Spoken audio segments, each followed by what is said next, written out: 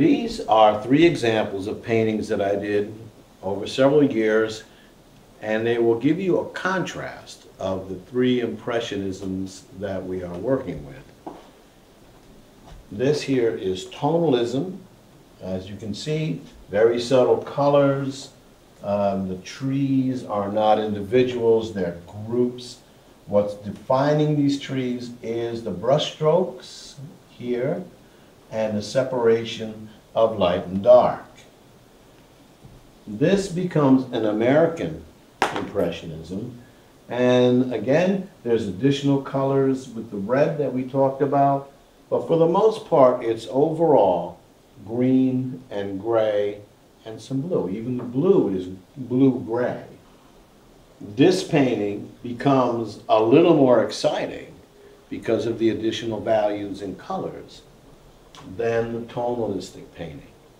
From the American Impressionism, we moved to the French Impressionistic movement, and as you can see, the increase in colors.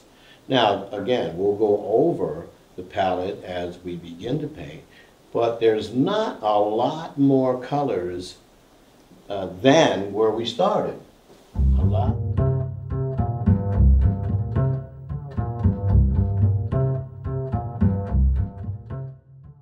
Good afternoon, I'm Dr. Michael Sullo, and welcome to my class. Tonalism was an American invention that used a very limited palette, and the paints, the pigments used are made to create grays and greens. So to create green, of course, you're going to use yellow and blue and yellow and black. And to create gray, black and white. And also one additional color, which was perhaps sienna, and the reason to use the sienna is to warm up some of the additional tones, because an entire green-gray painting is very cool and not very interesting. Tonalist is a very quick type of painting, and basically was not invented but created to be used out in the field. When America was new and young, surveyors were sent out in the field to look at the new land, which was not part of America at that time, of course, it was Indian country. And the surveyors would record the land and the hills and the typography, but to make it a complete picture, they sent out artists, landscape artists. And the landscape artists created a very quick and sketchy form of painting, which of course was tonalism. Also, tonalism paintings in the end are very suggestive and very beautiful, but areas of trees, for instance, areas of pines, were not described as individual trees. They were made as areas of varying color and varying shades. Aerial perspective was very, very important.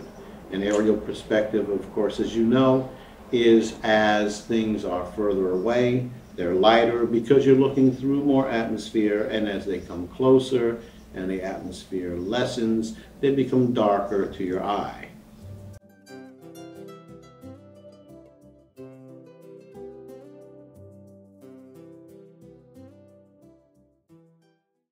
William Leroy Metcalf was born in Lowell, Massachusetts in 1858. After deciding to follow a career in art, he studied at the Académie Julian in Paris. After receiving an honorable mention from the Paris Salon in 1888, Metcalf returned to Boston, his home, and established a studio in New York City in 1890. In the 1890s, Metcalf became a teacher, and he taught at the Cooper Union, at the Art Students League of New York, and Rhode Island School of Design. In 1898, he became part of the 10, a group of American painters dedicated to American Impressionism. The most respectful biographical tribute we can give is to view parts of his life's work, Sit back, relax, let the music give you inner peace, and view the paintings of Willard Leroy Metcalf, a master of American Impressionism.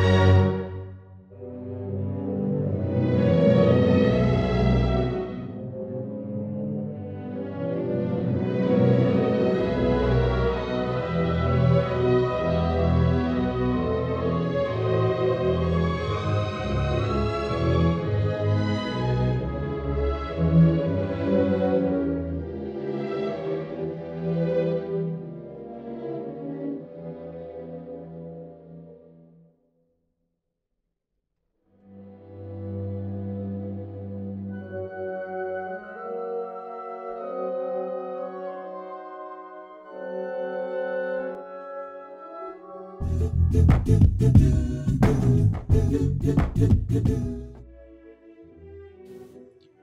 materials used for this project are relatively simple. We need a 9 by 12 inch canvas, a small canvas, and in the way of paints, I'm using here Prussian blue, titanium white, any yellow, a canary yellow, a lemon yellow, burnt sienna, and any black. 1/4 inch brush, flat, 1/2 inch brush, flat, and 1/4 inch round. That should do it.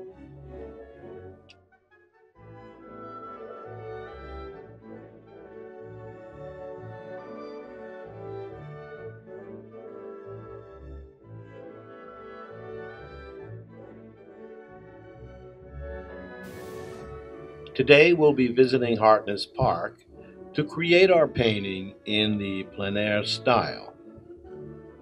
It is very important to tone your canvas before you start rather than working on a white surface.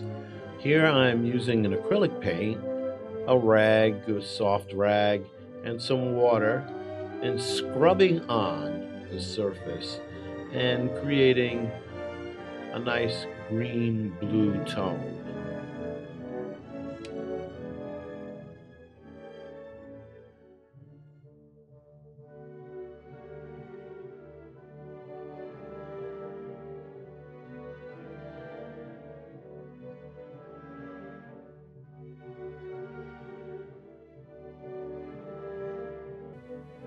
When I paint outside, I try very hard not to make a mess. And so I use, as you can see here, foam plates as palettes. For this project, being a tonalist project, we're using an absolutely limited palette, and so I'm adding titanium white to my palette, Prussian blue to the palette also, lemon yellow, canary yellow, some bright yellow will do, burnt sienna, and lamp black.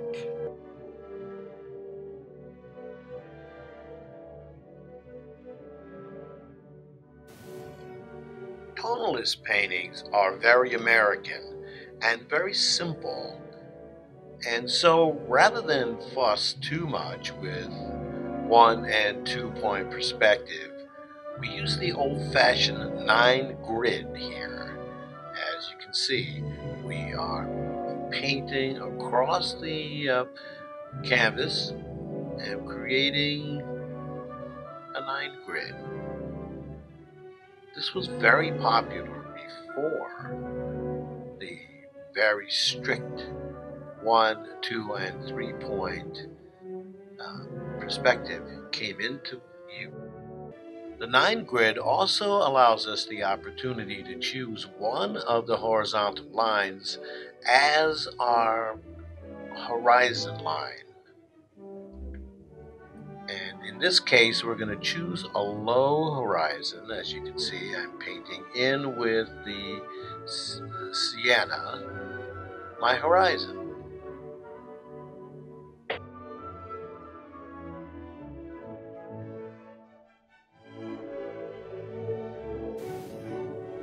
The tonal palettes are very strong in middle values and limited in hues. The tonal uniformity creates a calming atmospheric effect.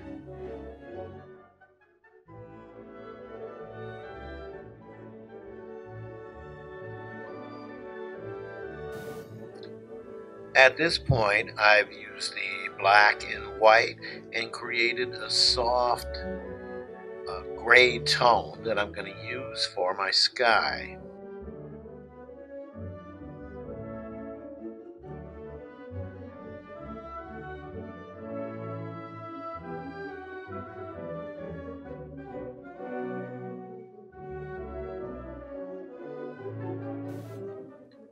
Tonalist painters were very aware of what's known as aerial perspective. Now, that's not to be confused with mathematical perspective of 1, 2, and 3 point. Aerial perspective dictates that as you look at the sky, the top part above your head of the sky is darker, and as you look down towards the horizon, the sky appears to lighten.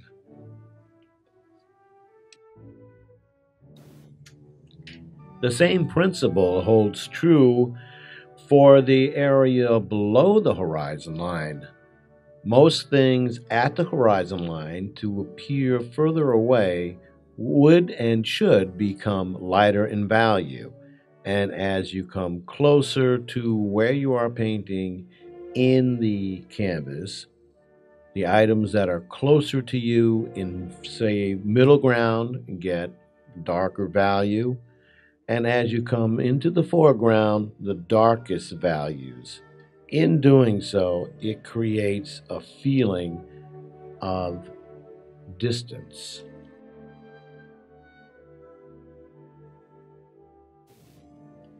As I work this sky, if you're paying attention to the video, you can see that I am mixing on the palette to get my middle tone gray, but I am also mixing on the canvas. There are no rules as far as that goes. Do you do this and that, or both, or what? You have a lot of leeway in tonalism because the most important thing is to create the soft, dreamlike tones of this particular genre.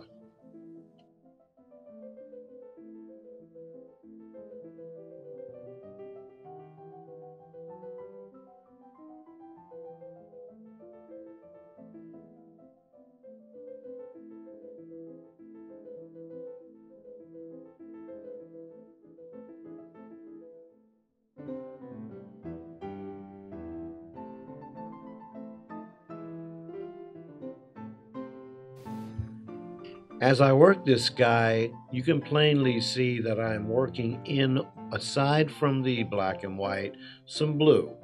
And that's to create a cool effect in the sky. And as I work down towards the horizon, I will be adding more white, again to get a kind of a grade, an aerial perspective grade from the darker to the lighter, keeping in mind that tonalistic painting is not a wide range of tones, but a very close, soft effect. And here again, you see I'm adding some more white to the horizon and bringing it all the way across.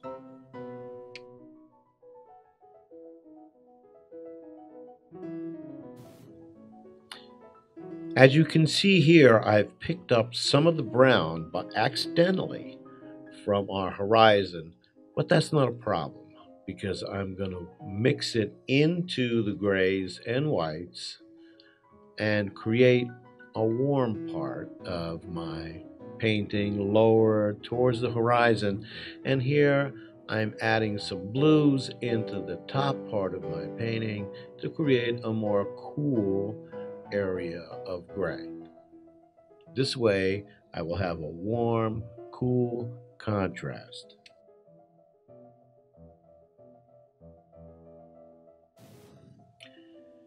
Now my sky is almost completely painted in with many different brush strokes, scumbling, and horizontal work. And I'm going to use a 1/2 inch flat brush, clean and dry, and just caress the top of this paint so that I blend it down and soften it to create that misty, dreamlike feel.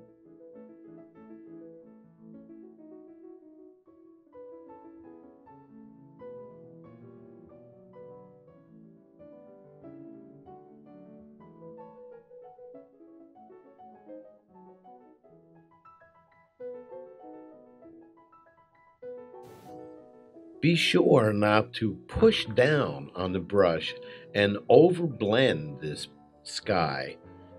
all the brushwork that you have underneath needs to come through, and just a softness on the top.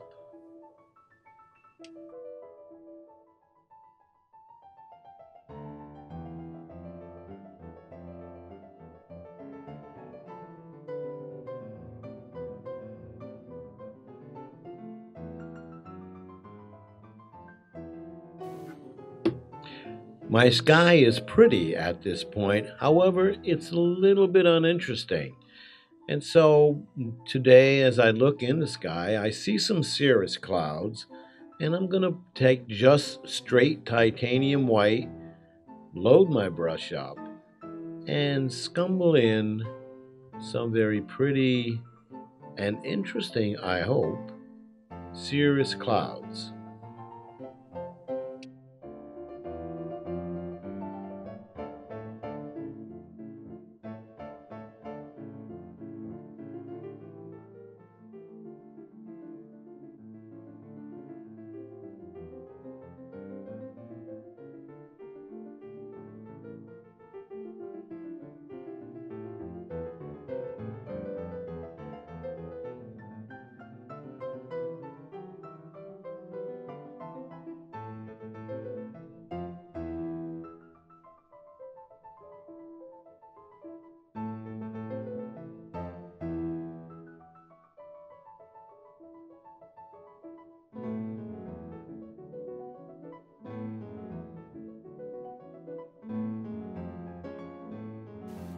Our sky is completed for the moment, and it's time to put in some images of trees or a tree line along our horizon line.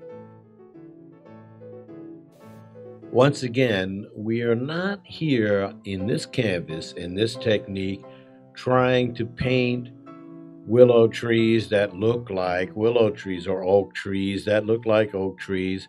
What we're doing is creating an idea, a simple idea of a line of trees.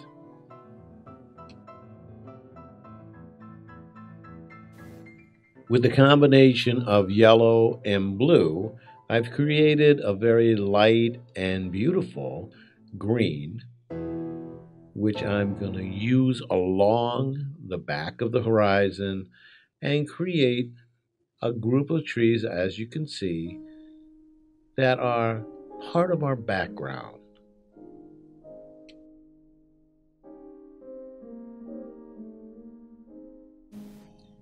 As contrast to the light yellow green, I will add a little bit of sienna and a little bit more blue and create what the illusion of darker trees closer to us as dictated by aerial perspective.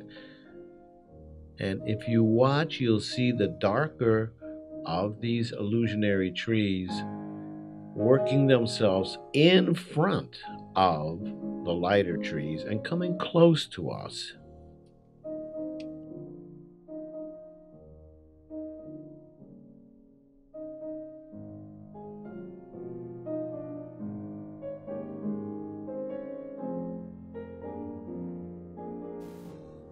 The variety of colors, especially soft greens, is amazing with such a limited palette, using the blue, the black, the yellow, and the sienna.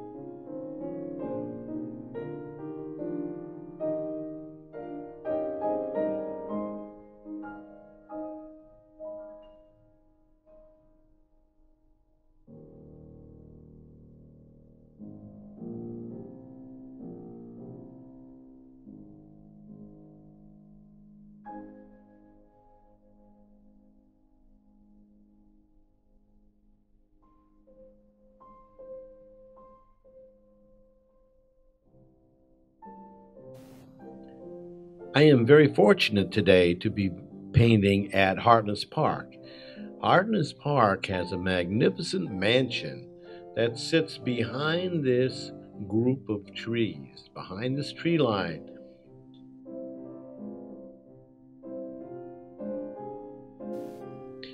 It is my intention to show the roof line of this mansion and just a few other details, not many, as it sits behind the tree line. So here I am boxing in the roof, and I will put in some of the chimneys and let the rest of it be covered by the tree line, as is the case at Harkness.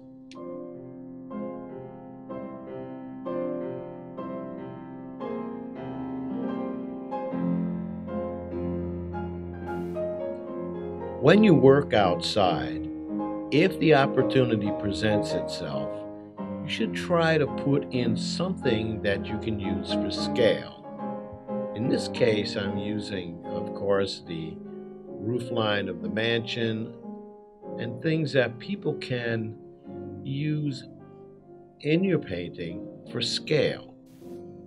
Now, it doesn't necessarily have to be a piece of architecture. It could be a cow, a dog, a horse, a fence.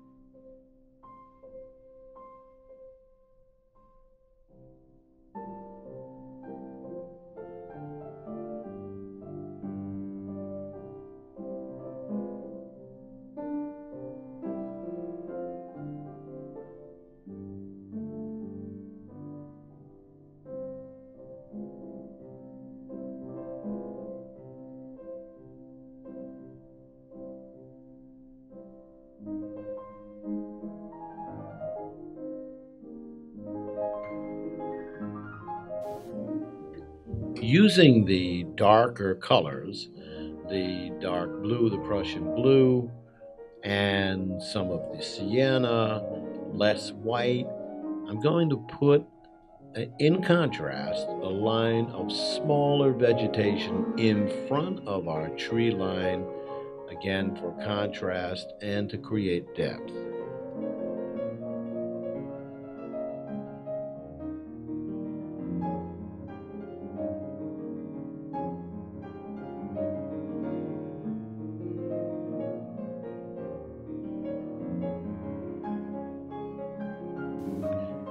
It's time to put in our large field that we are sitting at the edge of, looking deep down into the park.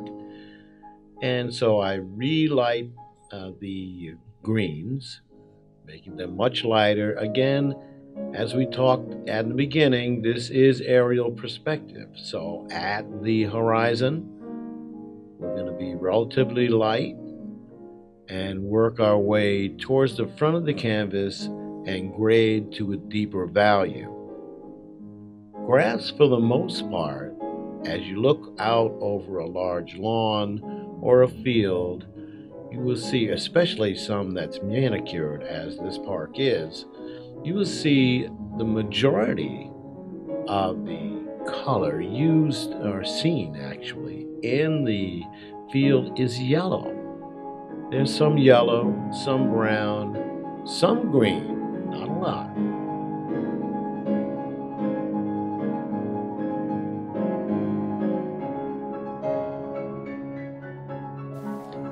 When you paint large expanses of grass or fields, it is important that you put your brushstrokes in a horizontal manner. This will create the typography of the land, and just the smallest twists and turns will create dips and ditches and very flat areas that make this part of your painting interesting.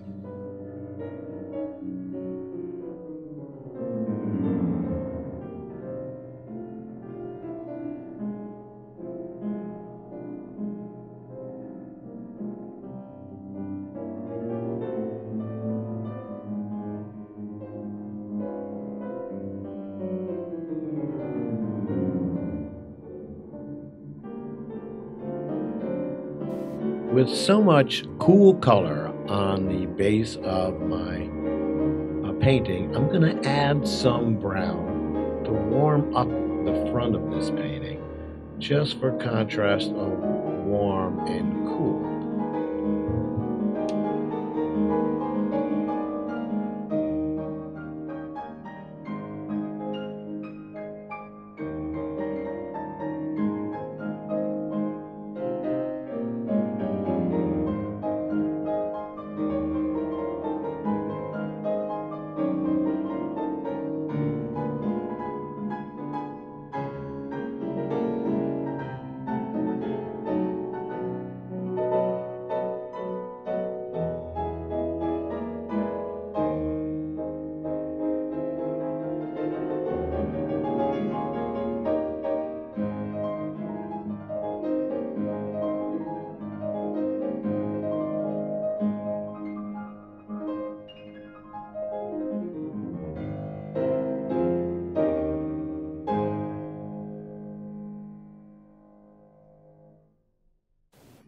My canvas is covered, and now I'm going to work on the middle ground.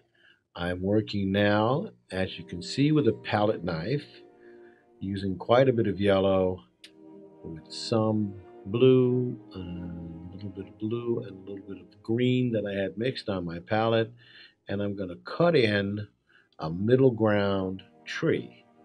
Once again, this is tonalism. I'm not painting an oak tree or a pine tree or any particular genus. I'm just putting the image of a tree, something you might see in a dreamlike state, or if you're driving your car and peek out the window really quick, the side window, and just get a glimpse of a very pretty, cool, and warm presentation of a tree.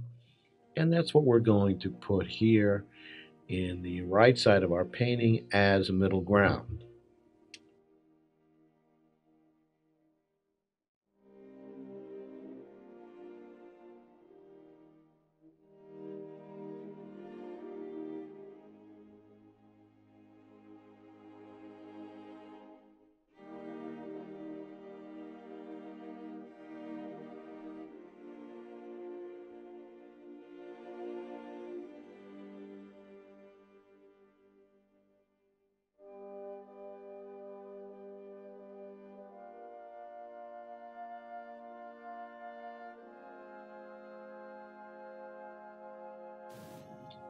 To create a contrast of light and dark, I'm using straight yellows on the left hand side of my painting of this tree, because my decision was to allow the sunlight to come in from the left hand side of the canvas.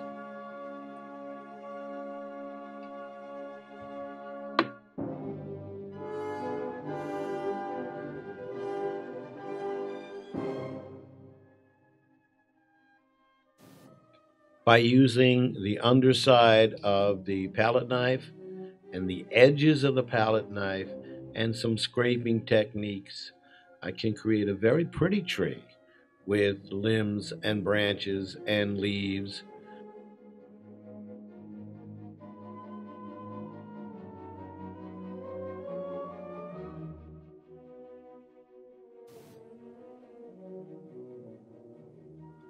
Part of the fun of painting outside is one gust of wind and you're wearing the paint. We will not be deterred.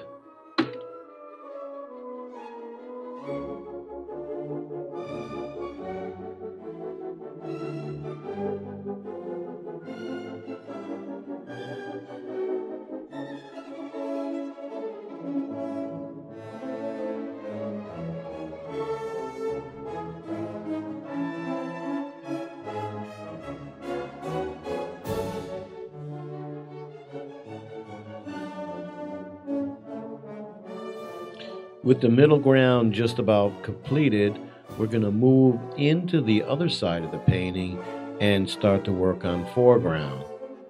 In this painting, where I'm sitting, there's a tree directly overhead. And so I'm going to paint the leaves and some of the branches that I can see right above me.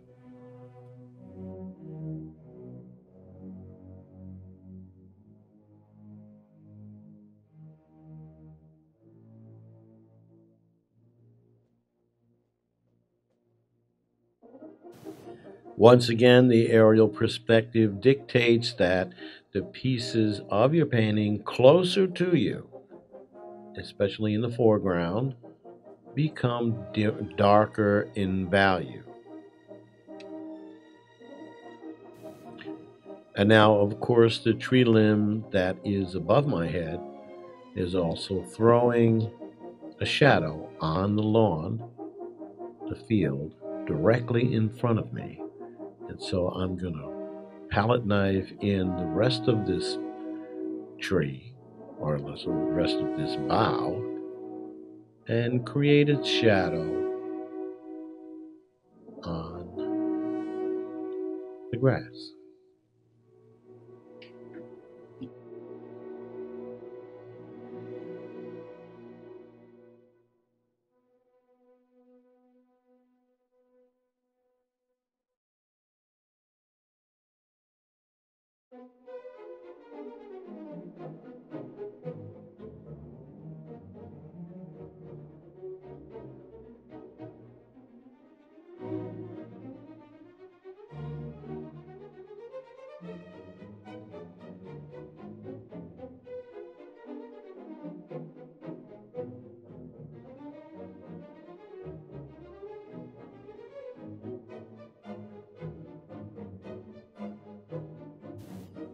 Our tonalist painting is complete, and please join us over the next several months as we explore the fine arts and the techniques of many different genres.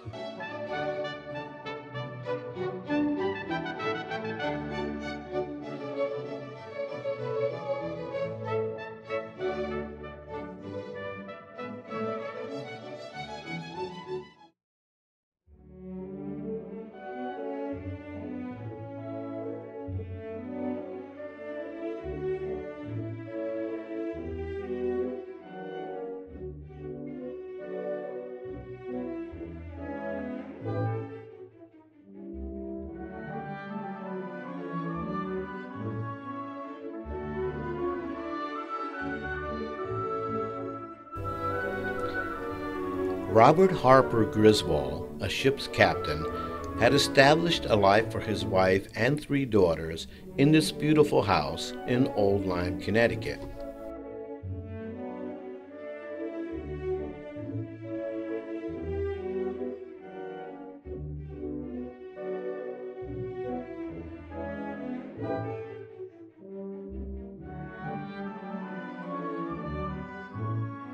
Unfortunately, in 1882, Robert Harper died, and in short order, his wife and 1 daughter, leaving Florence and her sister Adele in financial straits.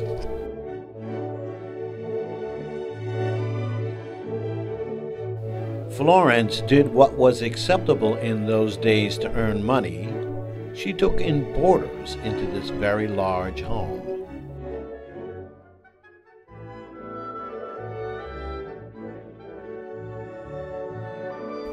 In 1899, artist Henry Ward Ranger stayed at the Griswold house and thought it a great place to create an art colony.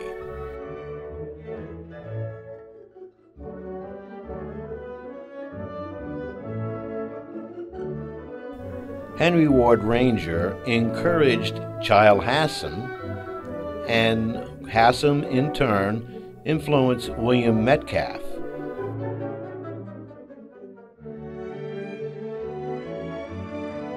Soon, other artists came, including Matilda Brown, Wilson Irvin, William Henry Howe, and in short time, a European-style art colony was created in Connecticut.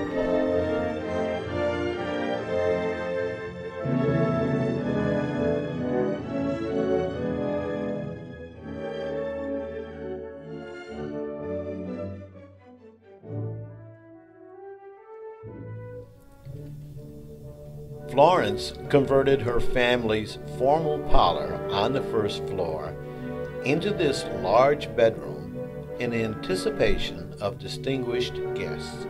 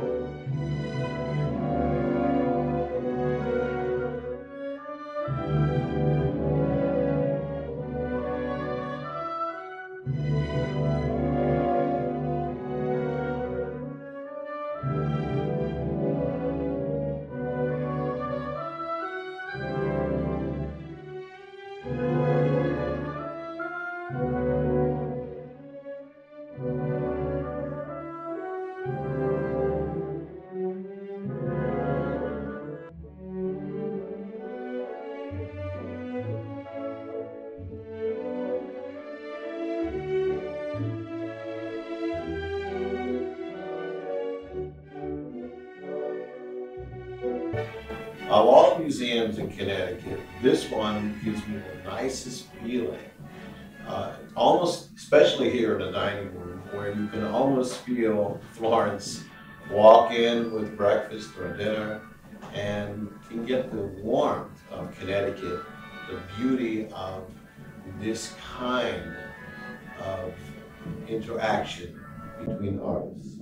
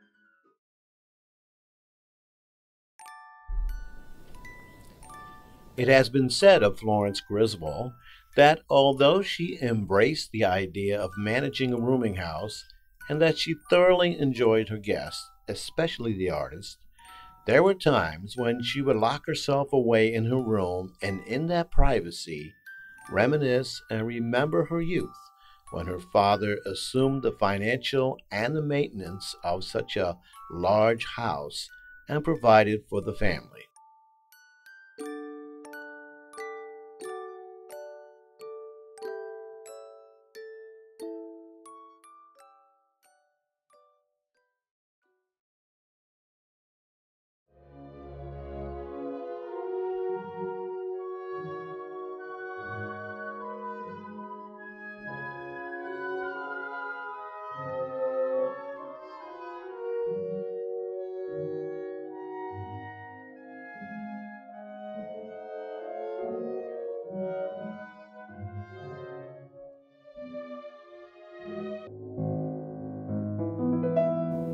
This is Edward Simmons, known for being part of the Ten. The Ten were very famous group of painters known particularly for Impressionism.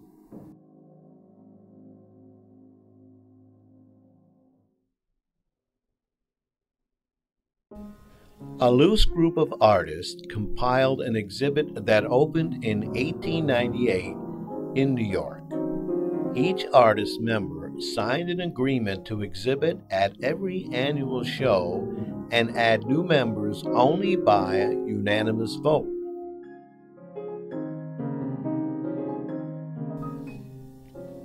All members were established artists. The reason for forming this group was to exhibit in a comfortable venue with a select group of like-minded artists with paintings that harmonized together. They became known as the Ten.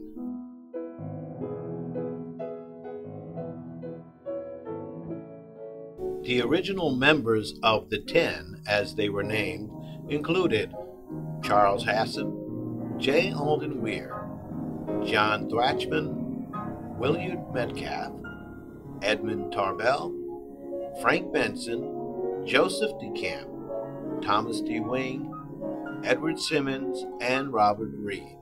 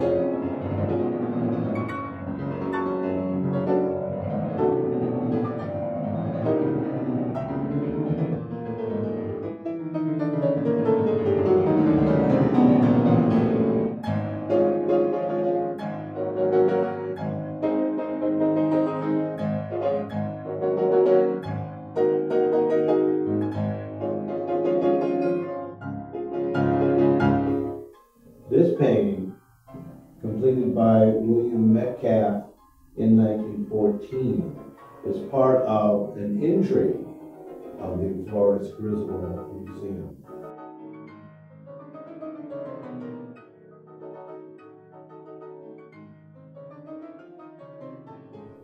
William Metcalf visited Old Lyme in 1905 at the suggestion of a friend and artist, Childe Hassam.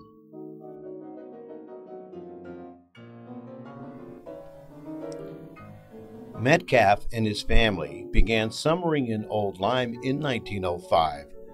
Unfortunately, in Old Lyme, his first wife Margarita and artist Robert Nespin ran away together, creating scandal and intrigue. This painting, Summer at Hadlyme, painted in 1943, features his second wife Henrietta and his daughter Rosalind.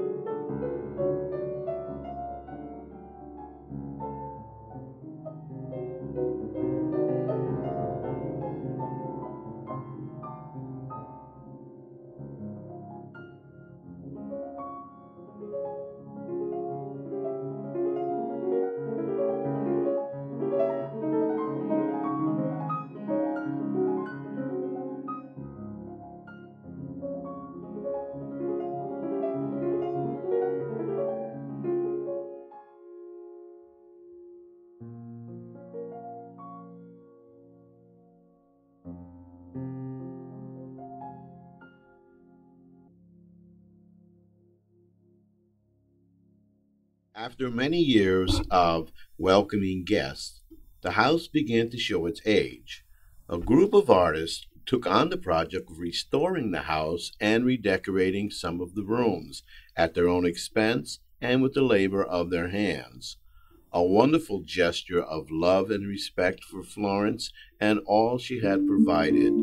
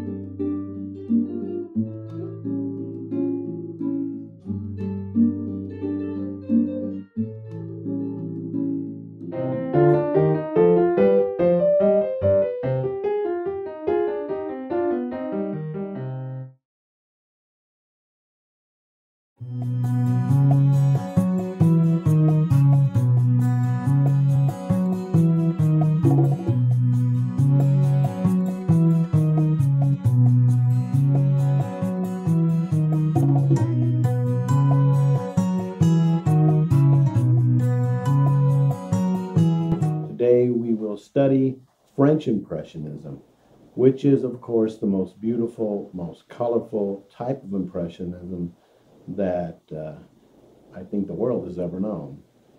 We're going to look now at a couple of pictures by Manet, not Monet, Manet, M-A-N, and we'll discover a few things before we start our step-by-step project. The three characteristics of color, which are value, hue, and saturation, and the simultaneous contrast in shadows.